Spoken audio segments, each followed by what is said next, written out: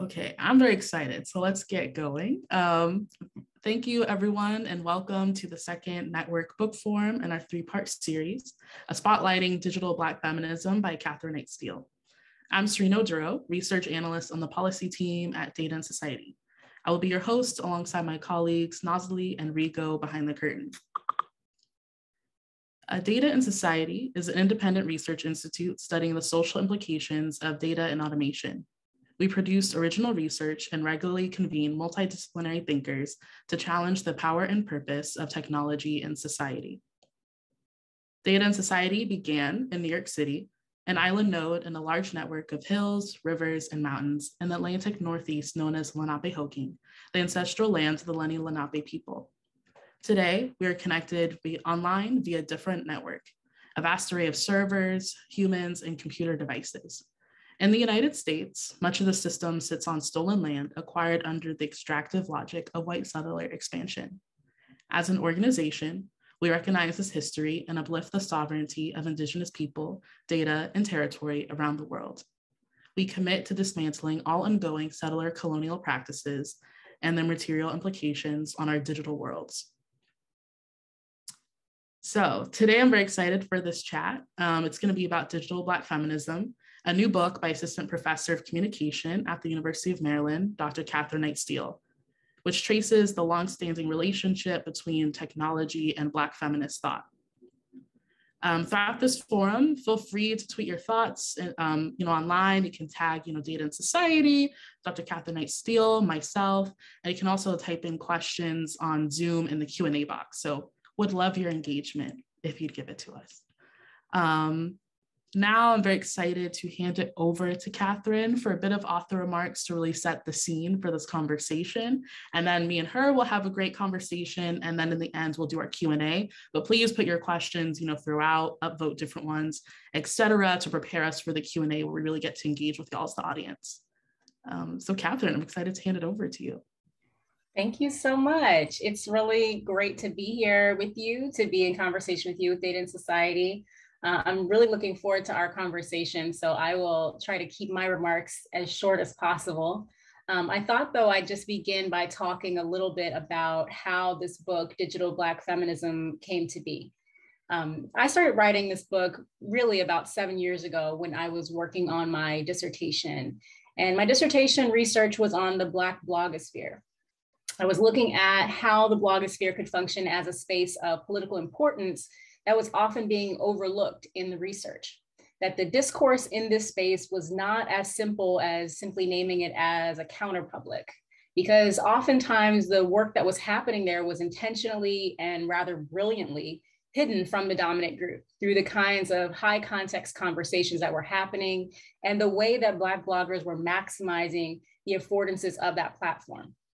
But the truth is that even though the concept for digital Black feminism emerged during that data collection, I really set it to the side to just complete the requirements of my PhD. And while I regretted at the time that I couldn't give that portion of my research as much attention as I wanted to do, in retrospect, the additional years provided me a couple of things. One was a different methodological tool chest, a different focus on the importance of the history and the archive. But also, I think what those years in between did was put on public display just how consequential Black feminist thought and Black women are to the future of digital technology. I think we probably all remember when phrases like listen to Black women and ask Black women became popularized after the election of the 45th president. Though we were exposed to the same rhetoric at that time and living under very similar economic conditions, Black women made a very different choice for president than their white female counterparts in that election. So those phrases got adopted by activists and allies and journalists who were trying to point to Black women's voting records in both presidential and local elections. Twitter users were creating memes to remind the public that Black women are trying to save America from itself. But those popular hashtags, those phrases that laud Black women for their decision-making don't do the work of actually explaining the centuries of wisdom and labor and ingenuity that have put Black women in the position to have to be this long-suffering group that is very rarely thanked for the attempt to save America from itself. And I think that's the case with a lot of our hashtagable lines. These phrases like listen to Black women often do very little more than virtue signal without a requirement to actually follow through in terms of understanding and utilizing Black feminist praxis and principles. So I think it's true that Black women are consistently doing the radical work of calling for the US to make right on a promise of democracy. Because if we look back to 2016, we see that Black women were exposed to the same trolls, the same bots, the same fake news stories on social media. In fact, very often were the target of those kinds of campaigns of disinformation. And what I wondered in that period of time from my dissertation to when I actually in earnest started writing this book was, what if the liberal politicians, the progressive writers actually asked Black women how they made political calculations amid this barrage of fake news and disinformation? What if we inquired about Black women's relationship with social media and technology? Because that relationship didn't shield us from exposure, but it did provide a skill set to navigate trolling, to navigate hate speech online. What if, as a collective, we tried to learn about the long history of Black women's use of technology and the long developed skills that are in both intercultural communication, but also intracultural, within community communication, that make Black women purveyors of social media, making good decisions both for ourselves and our communities? So the goals of my book ended up being twofold. The first was that we started to rightly position Black women online as central to the future of communication technology, that we trace the long historical relationship between Black women and technology and reposition Black women online as holding a skill set and an expertise, not deficient, not in need of new skills to survive a changing digital landscape. Because what we know to be true, what we've seen to be true, is that Black women without extensive programming experience have already maximized platform affordances, built transmedia platforms, led platform migrations. They pushed policy regarding hate speech and content moderation, and introduced even new pay structures that were the precursors to what we call influencer culture now. I see examples of this with bloggers like Lavia J.E., with writers and editors like Jamila Lemieux, like Kimberly Nicole Foster moving For Harriet into now YouTube platform.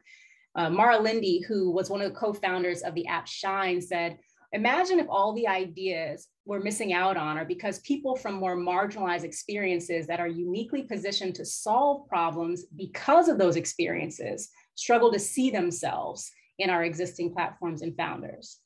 But I don't think this is a problem for Black women to solve or other marginalized groups to solve.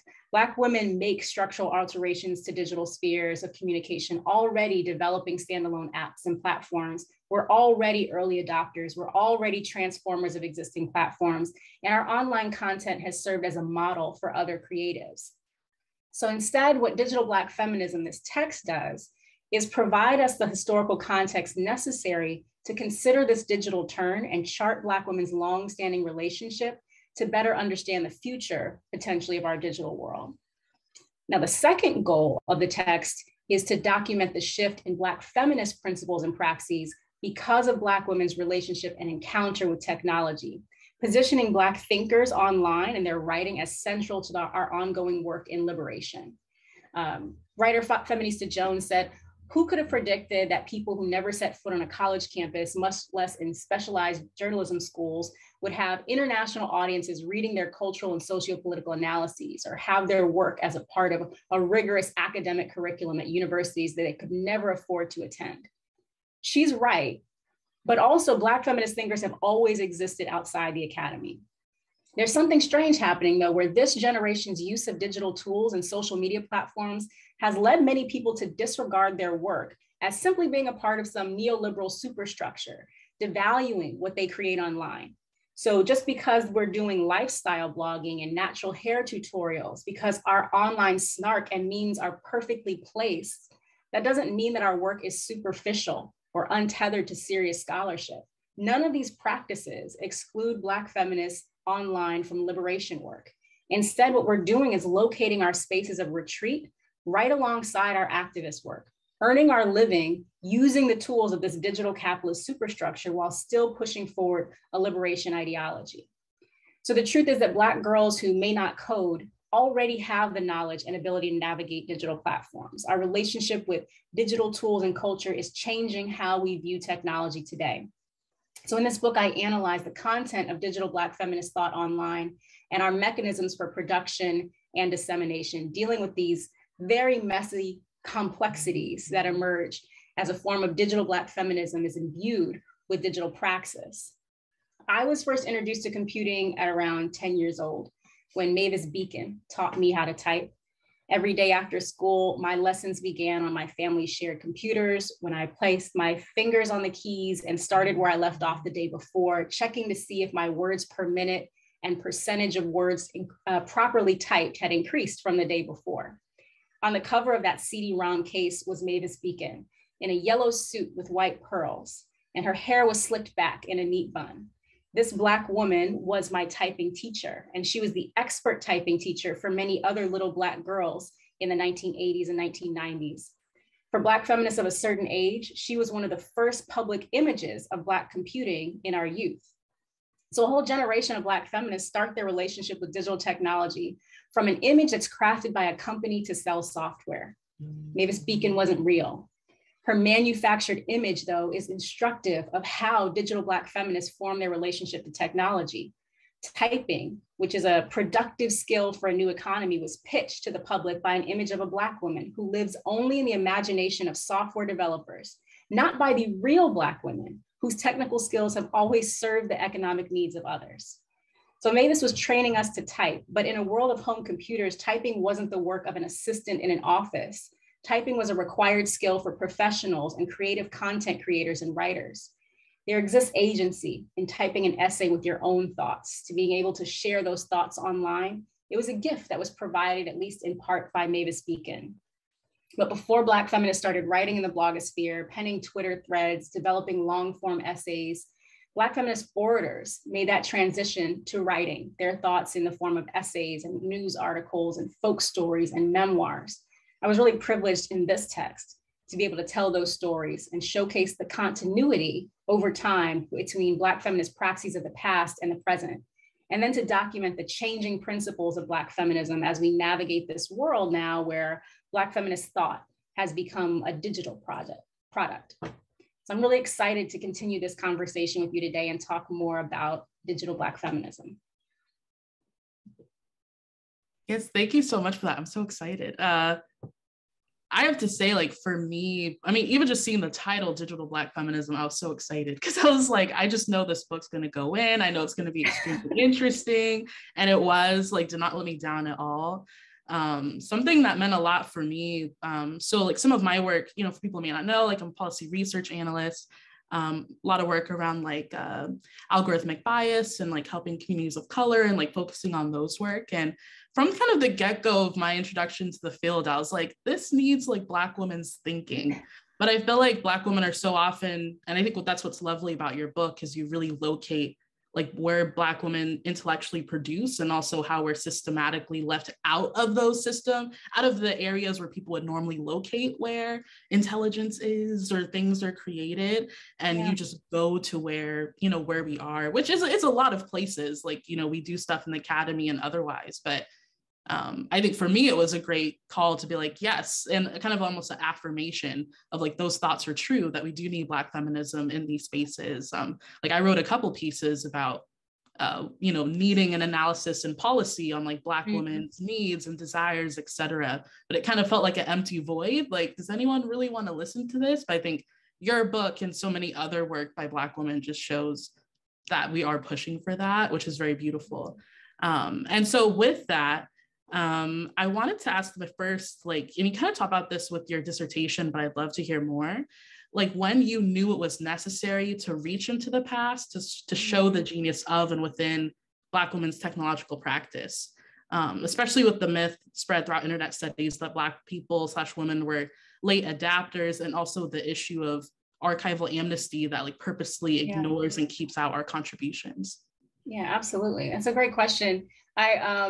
The last time someone asked, like, so how did you decide to go all the way back to the antebellum South and to, you know, to slavery, to start thinking about Black women in technology? And it wasn't the initial goal of the book. When I started writing, most of my work was very presentist, right? I was thinking about what was going on right now, what was happening in this digital landscape. And in writing the book, it was a shift back very gradually at first. So it started with, of course, I have to talk about the blogosphere as one of these really early digital touch points where Black women had the space and the agency and the ability to create these enclave spaces. But if I was going to talk about that, I'd have to look back a little bit further to think about hip hop feminism and talk about what Black women were doing in the 1990s and how we were carving out these spaces and these writing communities.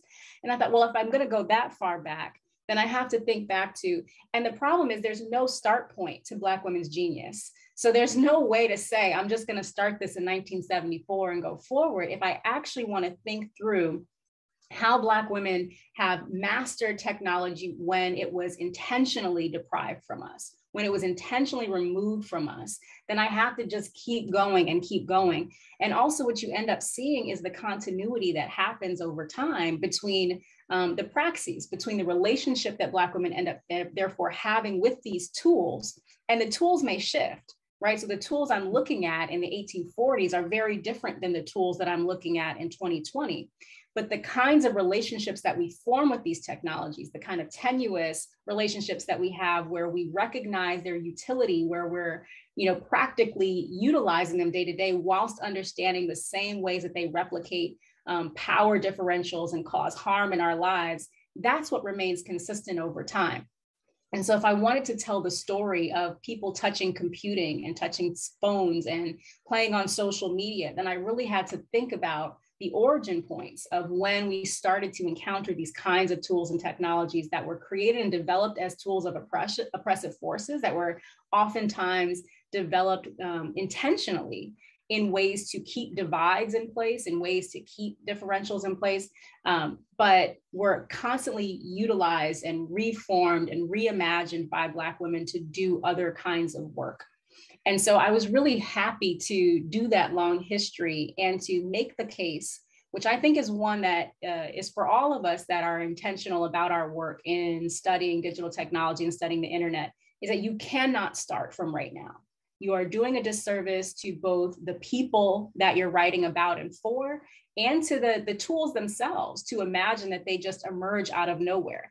We're not really tracing the history of how these tools and technologies develop and why they develop, right? And what it comes to mean. So if we're going to think about technology, I really argue that we have to have a much more expansive view as what counts as a technology, what counts as a tool, because that also allows us to think about who gets left out of technological expertise and why. So why do tools begin to carry these meanings that leave Black women out, even though we're mastering things that would have previously been considered a technology?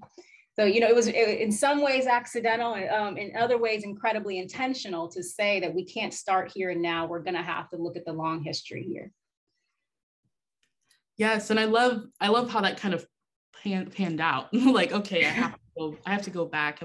And also what I love about it is kind of like what you're saying is you're giving a new and it's not new, that's kind of hard word to use, but a central way to look at technological development that also really challenges current norms. So it seems to me like within the book, when you mention, not that it's always bad, but the problem sometimes with groups like Black Girls Code is it seems like there's this arc of technological development. And it's like, and hey, now let's add Black women. Like, this is the first time they're getting involved. They're learning how to code. And you say, no, there's a completely different way that you've chosen not to look at technology.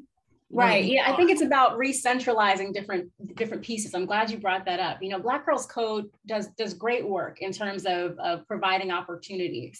But what I tried to do in the text, as you're pointing out, was start from a different center point. Mm-hmm. If our center point isn't whiteness, isn't white maleness when we study technoculture, right? Which I think Andre Brock gives us a great entry point to thinking about centralizing Black technoculture. But if we don't start from the point of deficiency, if we don't start from the point that whiteness is central and therefore Blackness and Black womanness is deviant, is deficient, what if Black womanness was the center point? What if we re-articulate our framework for technology to make space for that? Not that we add on Black women to, We're studying the algorithms, and what about Black women too? We're studying tech policy, and what about Black women too? But what if Black women were at the center of this? Then it would give us a very different lens. Because if you study technology from the standpoint of folks who simultaneously have had technology used to cause them harm, but also have therefore been the ones to find the most ingenious and creative mechanisms to utilize that technology, then you're going to see both the expansive possibilities of tech, but also the constraints. You're going to see where it falls short. You're going to see where it does harm. You're going to see where the design features are not set up to include, not only to include, but are set up and designed in order to keep those structural different points in place. So I really try to, in the text, not do the comparative thing, not do the like, white women are this way and so Black women are this way, and Black men did this and so Black women did that. Like, what if we just thought about Black women as being important enough to study all on our own? And from that different lens, from that different framework, I think a lot of new questions and possibilities, new methods, new focus on ethics, all emerge from that different center point. For sure. And what's always intrigued me and what I've loved about, I mean, being a Black woman, studying Black feminism, et cetera, is I think due to being at the intersection of so many different axes of oppression, it's like my freedom really necessitates other people's freedom. Like, that's right. You know, and so it's good, you know, even within technology for multiple reasons to like look at Black women's experiences and like knowledge standpoint, which I don't want to get ahead of myself. I want to ask about that later. But something that I was also thinking of when you're speaking is, you know, you're talking about how Black women's labor is devalued. And you talk about that in the antebellum South with even how Black women's labor is kind of portrayed in slavery, like maybe they're in the house or not working as hard, and you just nix that. You're like, that's not true. To today, even where despite the power of the influencer economy or the importance of the blogosphere, et cetera, people kind of devalue that as like, that's not real work. And I think what's cool in your book is you use the beauty shop as kind of this like central point that like shows an important place of like economic power, of technological development, of also political choices that like comes through Black women's experiences from the antebellum South to now. So I was wondering if you could just speak more to like why you think, or like kind of when the beauty shop to you became a clear, important example of like digital Black feminist praxis and also just like an important space for Black women in general.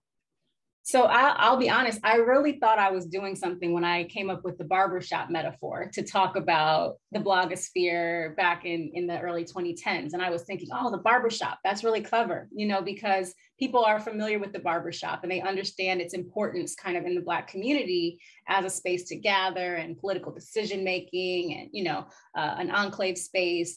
People have written books about it. We get Hush Harbor, we get movies about the barbershop. But I didn't write about the beauty shop then. And it was an oversight of sorts, because really what the beauty shop does is all the same things of the barbershop, right? It's central gathering place, it's all these things, but it really does something more and something that's interesting to me as well. Because barbershops, Black barbershop culture really begins when Black barbers are servicing white men. Right? Post-slavery, you have Black barbers as the primary folks who are cutting white men's hair. And then you have this concerted campaign that happens on the part of white barbers and unions to discredit Black barbershops. They were doing too well. They were making too much money. And so this concerted campaign happens to suggest that Black barbers are not hygienic, don't have good tools, and it works, right? White men largely stop going to Black barbershops. But there was not a similar parallel for Black women's beauty shops. Black women were servicing white women during enslavement, but post-enslavement, Black women were creating beauty products and beauty shops for other Black women. So the central point, the beginning, the origin story of Black beauty shops is fascinating because it begins as a place where Black women are doing things for themselves. They are entrepreneurs who are creating spaces of necessity for other Black women. So they are simultaneously supporting a need of a community while financially supporting themselves and their families. But they're, as you said, they're also mastering these technologies like hair straightening, right? Which I talk about in the book briefly, but they're mastering them as a mechanism of survival. Black women, you have to go into these workplaces, you have to do these things, and this is what's necessary to be able to do that, right? And so we can have, and we should, and we do have larger conversations about the colorism that's bound up in a lot of hair care practices. But I think when we focus exclusively on that conversation and don't centralize the intelligence and the creativity that's required to engage in these hair technologies, right, then we're also not centralizing Black women again. We're centralizing whiteness, because we're talking about how Black women are working to become more white, to assimilate, to look more white.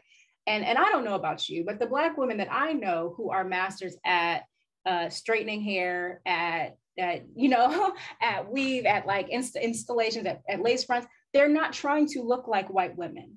That's not what's happening, right? There is a mastery of a technique that is celebrated for its possibilities among a large array of different other possibilities for hair care.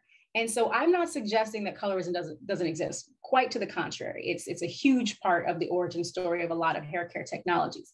But the point is, if we centralize instead the agency, if we centralize the proximal distance, if we decentralize the proximal distance to whiteness and instead focus on how these technologies showcase expertise in a really particular way, then we tell a different story about the beauty shop. We tell a story where Black women are at the center, and we can understand the why and the how of what they create for themselves, of how they master these spaces to do really important work within a community and also to support themselves.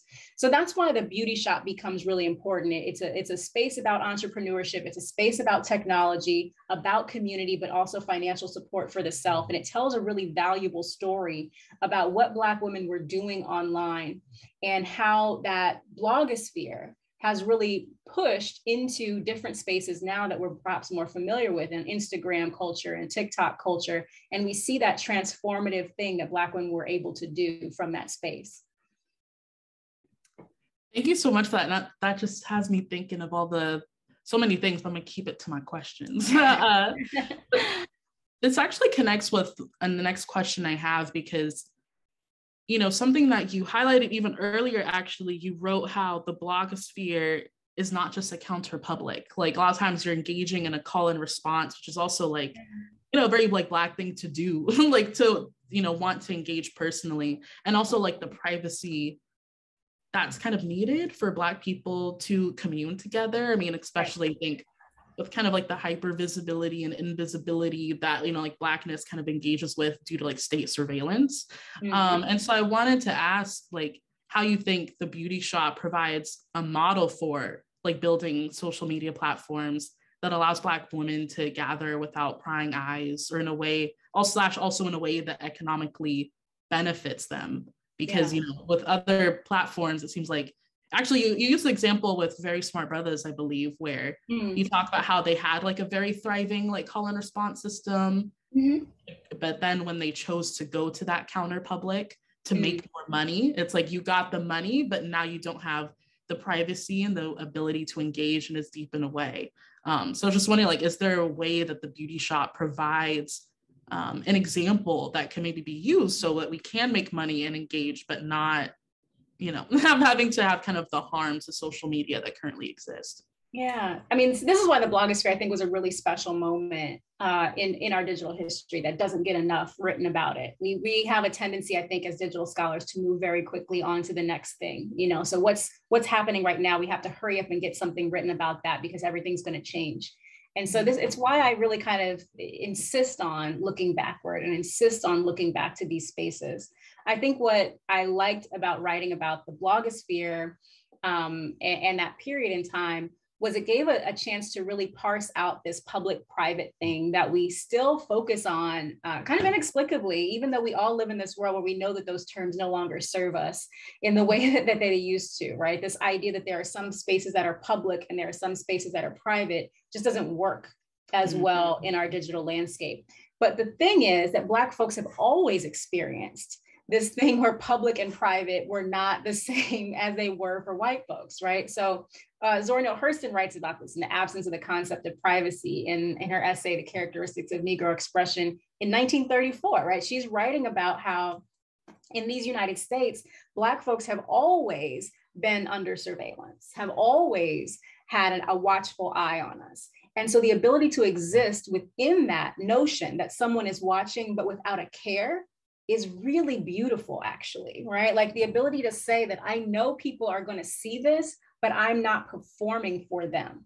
This is still about this communal experience, and the way that we keep folks out without actual physical boundary lines, right? So the Black church functions as this beautiful enclave for generations, right? Where not wholly unproblematic, but yet a beautiful discursive enclave where what keeps folks out is the lack of context necessary to participate. There's not a formal boundary structure, right? The doors of the church are open, yet people coming in are going to relate only in so much as they have this deep contextual relationship with Black spirituality, right? With Black history, with Black political movement, right? That those elements are necessary to adequately participate. And that's what we see carry into the blogosphere. So when you mention a site like Very Smart Brothers, which I love, right? I love to talk about that site. That's exactly what they were able to master, was the high context necessary for participation whilst having an open door while they were hosting their own site, right? Anyone could come and go. But what you notice is that the people who stayed, the commenters, the people who are engaging are people who are there every day. Were folks who knew each other and knew the jokes and got the jokes intuitively, who had the same popular cultural references, had the same experiences when they were at work. And so there was no gatekeeping in so much as you can't read this, you can't participate here. But what the blogs allowed folks to do was to create the high context necessary that would delegate that as an enclave space. There was no goal of reaching some larger, wider audience in those years. And you mentioned that transition that VSB's made over to the Root, right? And to a larger platform, which really opened up the doors even further, because then you have distribution happening on this blog that now folks outside of that tight-knit community are able to see and witness those pieces. And there's really great things that come with that. Like, we have to be very clear that having that broader audience for Black writers is really important, often not only for their livelihood, but also for really important content that they're writing. You know, Damon Young wrote a really fantastic piece about patriarchy and Black men that got a lot of media attention. Panama Jackson, the other primary writer on that site, wrote a really smart and thoughtful piece about his mother and Donald Trump, right? And that got a lot of widespread attention and created lots of important conversations about that. But as you also point out, when you open those doors of possibility, when the context drops, and that's really what's important, right? So it matters less that they're a part of this other platform and more that to be a part of this platform, your context level is lower so that there's a wider net of participation that's possible. And when we think about that transition from the blogosphere to social media, we see the same thing happening, right? Where especially in spaces where algorithms are determining who's following us versus people opting in, right? So when we have TikTok that's almost entirely based on an external algorithm determining what I'm going to be interested in, then my net has to be cast a little wider, right? If I want more people to be drawn into my content. If the goal is to have more people drawn into the content. And so that's something that we have to consider, is what are the goals of Black creatives online right now? Are the goals to have the widest net possible to bring the most people in? In some cases, yes. Some content creators are absolutely looking to have these expansive audiences because it's financially beneficial, right? There's endorsement deals and there is advertising that's paid in all those other areas. But there are also content creators who are not looking to have their content thrive in these other spaces, that they're very intentionally crafting content for Black communities and still using that high context necessary for participation. So what I think Catherine Squires gives us, which I use throughout the book, is this terminology to kind of think through, well, there are some times where Black creators want to engage with the public. They're trying to provoke that kind of debate, but there are other times where we're not. And of course that's the case because we're complex and we're not homogenous.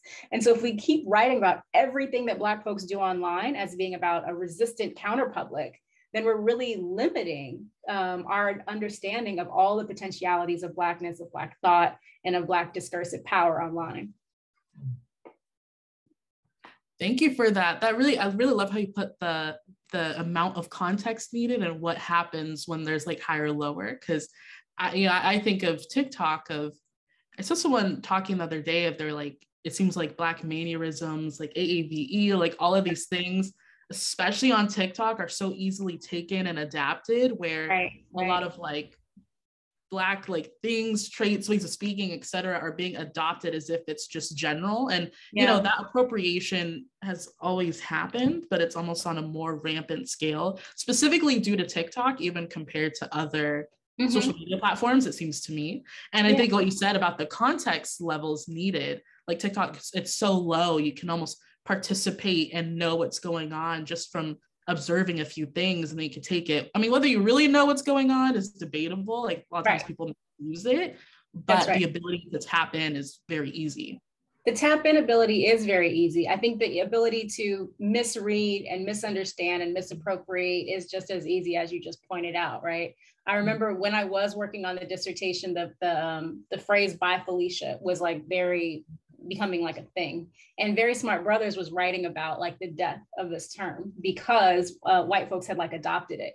And I always know that like a phrase is completely dead if I like see a CNN anchor use it, right? So like as soon as something like that happens, you know the phrase is over. But what was interesting with By Felicia, and I think what's interesting now with a lot of what's happening with Black content creators on TikTok with the sound usage, I think we can make that parallel, is that people adopt it and they begin to use it, but they're not using it right. They really are not using it appropriately, right? Like they're missing the joke just enough that the folks who were in on the initial joke recognize how off it is, and then we're done with that sound. We're done with that moment. So By Felicia, for example, gets used totally wrong. People are just angry at somebody like, "Bye, Felicia." It's like, did you see Friday?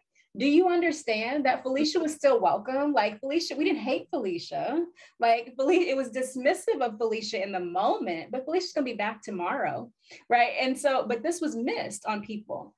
The same way that like we have sounds now on TikTok that emerge and folks are using it in a small kind of Black TikTok corner, and then the sound migrates out into kind of a more mainstream space, and it's not being picked up quite in the right way. And so then you have this moment where Black content creators are done with the sound now because you've ruined it, right? The sound's been ruined. It's no longer funny. And so I say all of that to say, it's sick. This is not new again. The theft of Black culture, the misuse of Black culture is persistent. It is relentless. And what is also persistent and relentless is Black creativity. And the ability to transform and to reinvent and to create new context that's necessary for participation. I think you rightly point out that TikTok's expanse and the ability of immediate access to Black space is something that we're all paying closer attention to, and how quickly you can tap into these spaces without needing to know someone or being invited somewhere, that you can just kind of invite yourself into these spaces is something that folks are paying attention to. The creatives are paying attention to as well in terms of how they release content and how they require and are making claims on content and citation and people actually giving credit for their content and their creativity. For sure. And I love that you bring that up, because I think something that I've seen more so is that kind of citational practice. Yeah. Like I've seen more and more Black women online being like, this is important. It's a Black feminist principle. And it's almost even more important as we resist the ways that social media and algorithms can be used to not only, like you say, kind of like take Black trends, but often the people making money off of it aren't Black people. So it's like, it's a financial issue. It's a racial issue.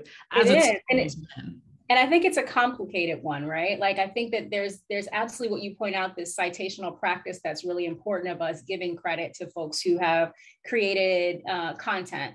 There's also, though, the commodification of thought and of what used to be freely shared ideas and conversation that we also, I think, have to keep an eye on, right? So while it does my heart so well to see Black creatives get credit for their content and to get credit, and particularly for Black feminist writers and thinkers, to get credit for the invaluable work that they do online that's often not cited and are starting to be cited more often.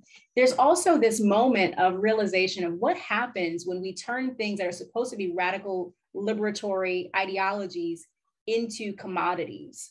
So when I begin to sell Black feminist thought, what does that do to Black feminist thought? What does that do to radical praxis of freedom for it to have a numerative scale to it, right? And so it's something that we have to really, and what I try to do in the book is not in any way glorify digital Black feminism or be completely critical of it, but to just say, here's what's going on. And we need to be mindful of the fact that while we've entered this space where everything is become commodified, right? That includes Black feminists creating themselves as brands and products, and that there is a limit to how far we can go down a path of charging for liberation ideology, right? For charging for radical free thought, that if it becomes a good that is for sale, then we no longer control that, right? Like the marketplace does. And that can be a really scary path to go down. For sure. And I love that you bring that up, because I mean, it's also this tension that you kind of mentioned in your book of like one of the kind of like 5 principles of like Black feminist practice or digital Black feminist practice of like care for the community, but also yourself. And part of that is like, I need to get paid, you know, like all these different tensions, but it's like, but how much is too far? And you even mentioned there was an example, maybe you can speak more to, of, it was like an ad for an event that people thought was kind of inappropriate because they're worried about the commodification. And you were like, maybe it isn't, but people are looking at it and are wondering, and, you know, like, are you trying to commodify it or not? And sometimes they are, and sometimes they aren't. Yeah. And that's a very difficult boundary that like Black feminist thinkers, activists, et cetera, have to toe. Yeah, I mean, we're seeing countless examples of that day to day, and just stories that have come out in the last few days about this tension between activism and getting paid, right? and turning one's activism into a job or into a marketable thing that one gets paid for. And I walk through this in several places in the book with Black feminist thinkers writing, like, listen, I have bills, I have a home, I have a family, I have things that I have to pay for, and I have thoughts that are valuable. And there is a real, necessity to Black women marking our thoughts and our work and our labor as valuable, skilled work, right? That we are living within a capitalist system presently. Whether or not we're fighting to deconstruct it, presently, this is our location, this is our proximal location. And therefore, in this system, we are to be paid for our labor, right? And that's one piece. But then the second piece that you point out is the extent to which, and I think this is a really good thing, the average person, like Black person, is paying attention to the extent that activism is being turned into a commodity, is being very protective over the idea that there are folks who are there to buy and sell on Black trauma and Black pain, and that we should be paying more attention to when and if that is happening.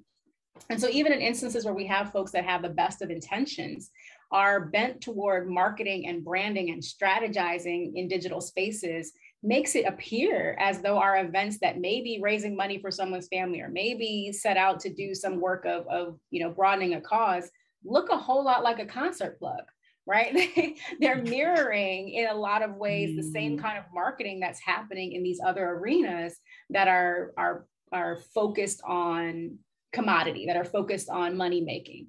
And so what does it mean? We really do have to keep asking ourselves, what does it mean when our what's supposed to be a radical thought like that, digital, like Black feminism exists to break systems of capitalism, right? We cannot divorce patriarchy and white supremacy from systems of imperialism and capitalism.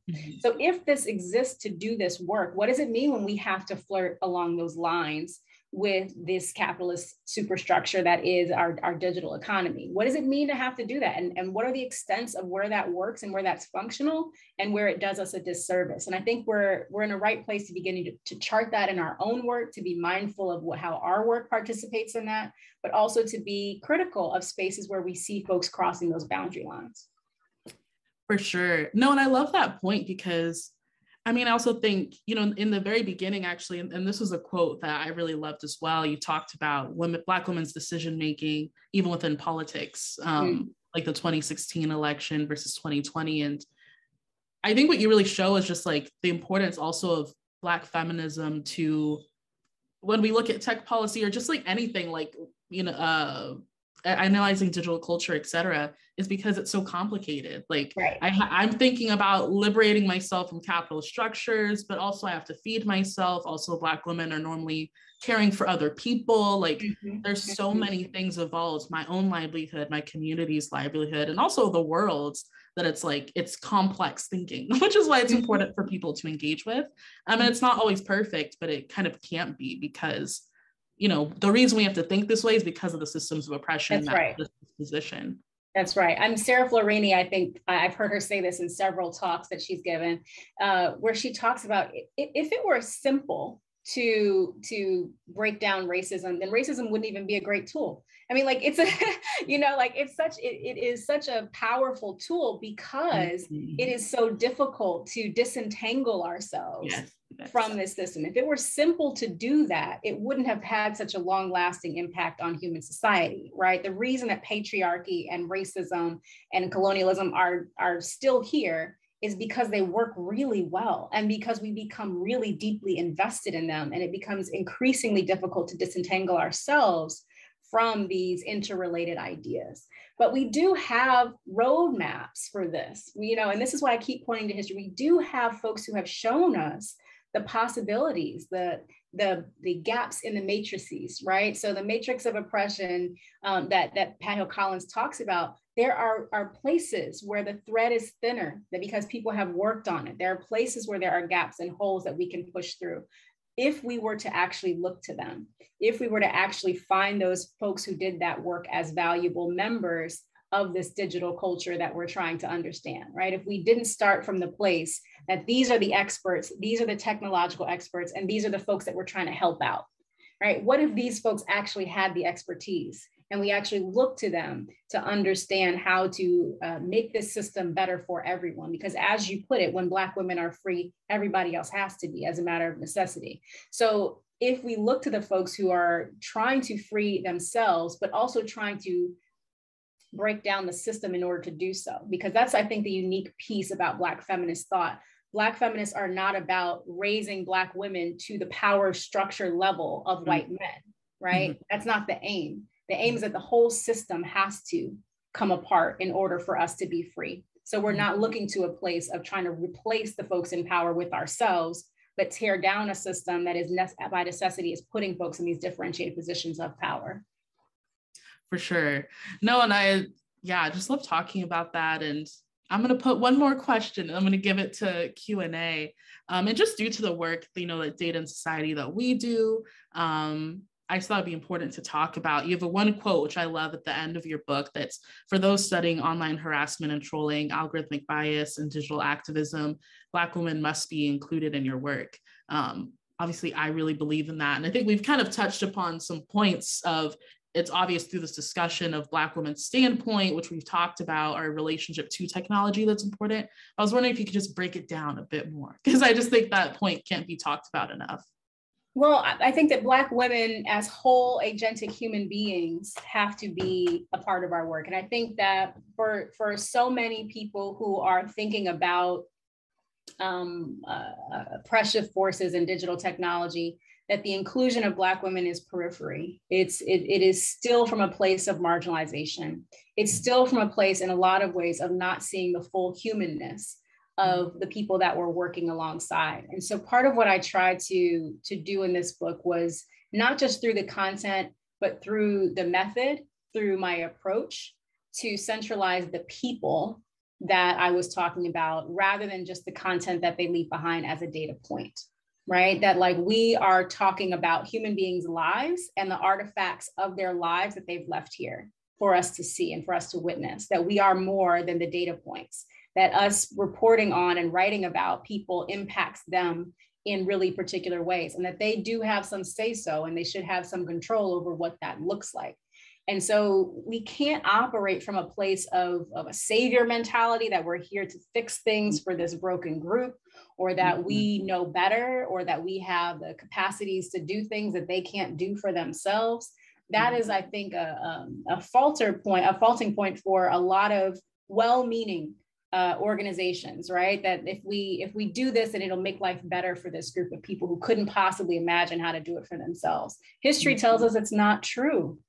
And so if we actually point to the ways that folks have been involved in their own liberatory practices, if we look to the corners and the crevices of digital landscapes that we haven't looked at before, that we have been excluded by necessity based on the kind of methods and strategies that we've used to gather data. So when we're scraping the web, when we're gathering up these huge big data analyses of sites, what's not being picked up? What context are we missing? What histories are we missing? What linguistic practices are we missing, to serve the end of having a larger data set, or to serve the end of getting the most expansive sample? So there are ways that we have to really question our own strategies, our own methods, our own engagement with communities in our practice of doing data analyses, of doing policy work as it relates to digital culture. And I try to model some of that in this text. There's a place, obviously, for big data, but that place has to be alongside, and it has to be utilized by people who recognize the humanity of the people on the other side of that data. Absolutely. And that's something I've noticed within and kind of like struggles with my own like work, where, working on AI accountability policy. And I did advocacy at my former job around algorithmic equity as well. And something I noticed is that of the list of stakeholders who are consulted, policymakers, data scientists, academics, et cetera, like engaging with Black folks was kind of like, maybe we'll talk to some people who've been harmed and like, that's it. And I'm like, well, yes, you should. Like you should engage with communities, like especially like Black folks in areas that are heavily surveilled, et cetera. Like that is an absolute. In addition, Blackness as like a knowledge point and as like a standpoint should be seen as important as well, like not just something to consult on the side. So, but it's kind of hard to, and for me engaging with these things, it's like, how do I bring that there when people are so used to Blackness being seen at the periphery that it seems pretty radical to be like, let's use Black theory, Black feminism, et cetera, as a root point, not just, on the outside. I feel very privileged to have been able to do that, because I take your point. I don't think that it's a given that we as academics, as researchers, always feel the freedom to be able to centralize Blackness in our work.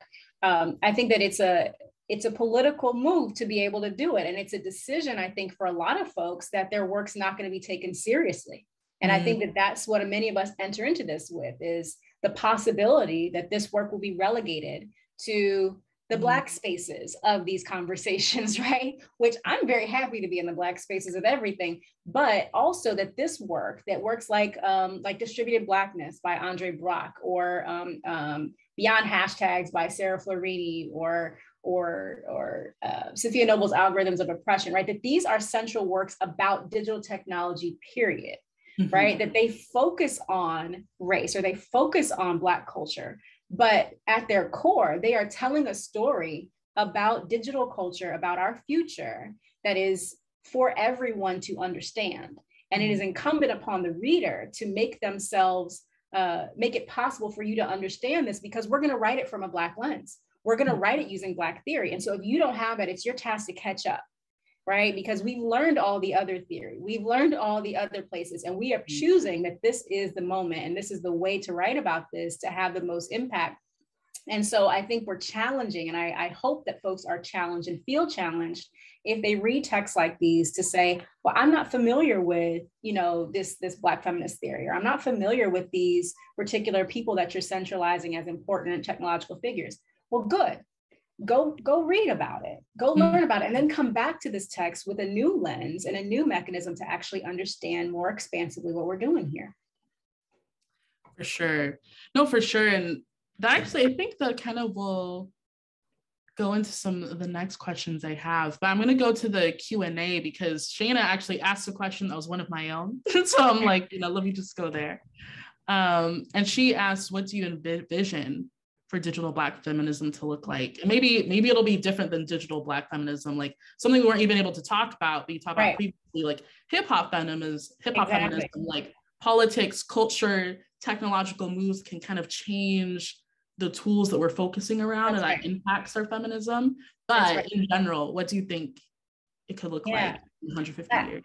No, that's a great question. I mean, so did digital Black feminism exist 150 years ago? No, it didn't, right? Black feminism has always existed, but the things that are making changes to necessary updates to modifications to challenges to our Black feminism shift over time, right? And so I do talk in the book quite a bit about, and I'm very indebted to the work of hip hop feminists for writing about how something like hip hop forever changes our relationship to Black feminist thought, how Joan Morgan's When Chicken Heads Come Home to Roost is so central to us thinking about the shades of gray, you know, and this theory and this approach to thinking about Black feminist thought, that there are these gray moments, and that hip hop feminists become very comfortable in the shades of gray, of thinking that I can love hip hop that sometimes has deeply misogynistic tendencies, right? While being a Black feminist. So these are not in conflict for me, that I'm very comfortable in that gray space.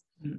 And then I try to take that work and mirror that into thinking about what are those gray spaces for digital Black feminists? What are the things that we have to adopt, that we have to contend with whilst holding these Black feminist principles? So in 150 years, I don't know what it is that Black feminists are going to be contending with, loving whilst hating, you know, promoting while it does harm. I'm not certain what those things are, but what I can see is the expert ways that we have navigated that in the past. And I can have a very strong confidence in Black feminism as the tool to continue to dismantle these systems, because it has always been.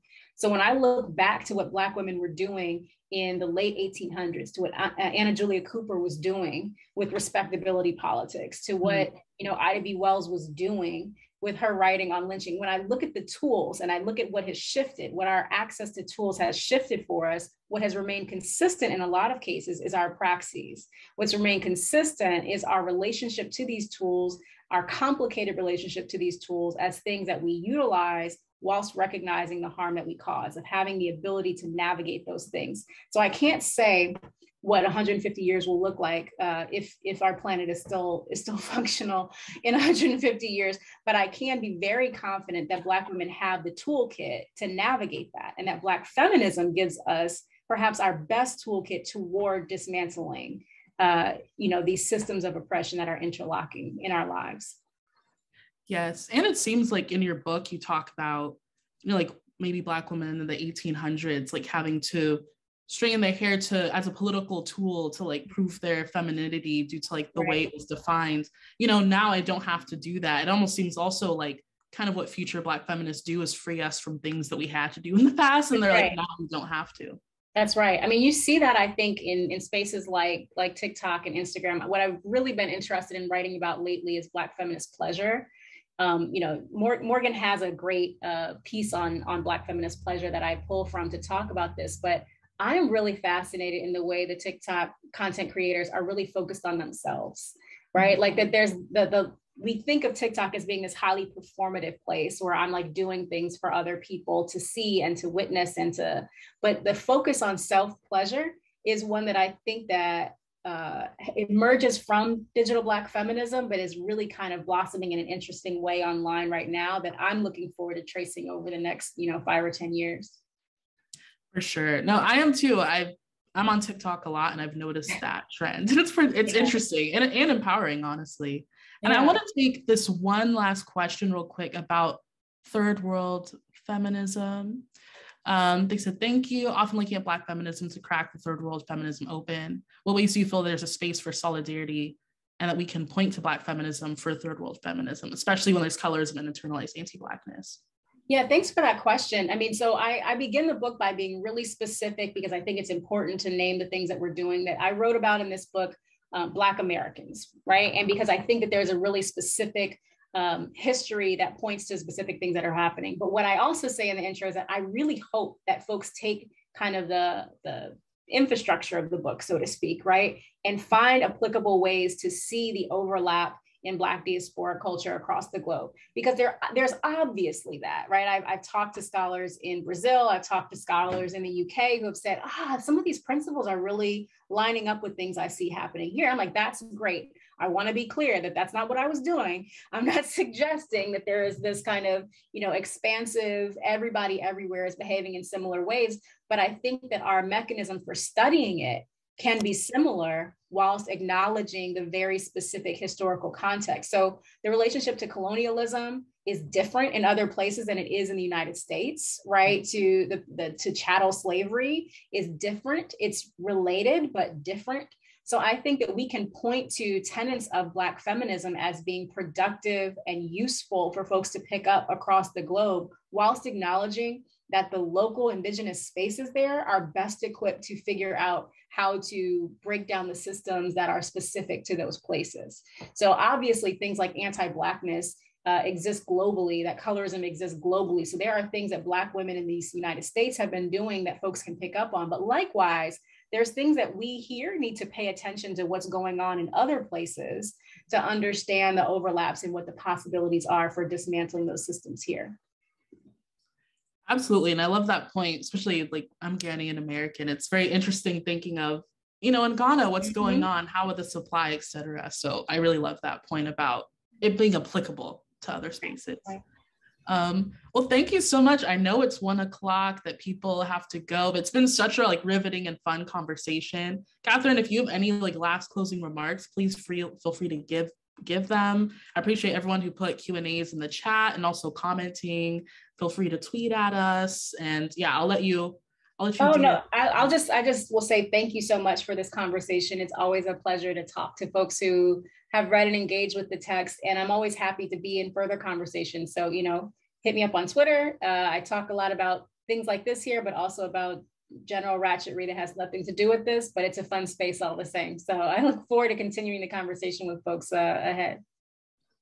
Thank you. Well, it was an honor hosting this, honor talking with you, Catherine, and I hope that everyone just has a great rest of your day and definitely buy Digital Black Feminism. It's amazing. Thank you. Thanks so much.